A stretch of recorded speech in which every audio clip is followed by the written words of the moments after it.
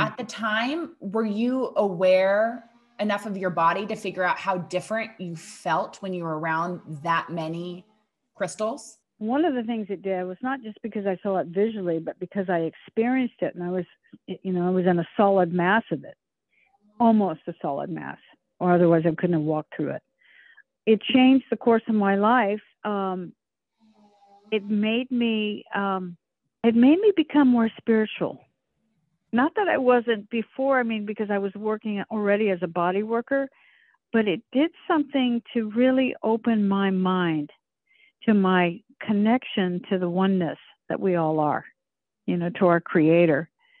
So being in those caves certainly opened that up for me. There was such a high frequency that I heard a very, very low hum, like an ultra low frequency when I was in there, like undetectable.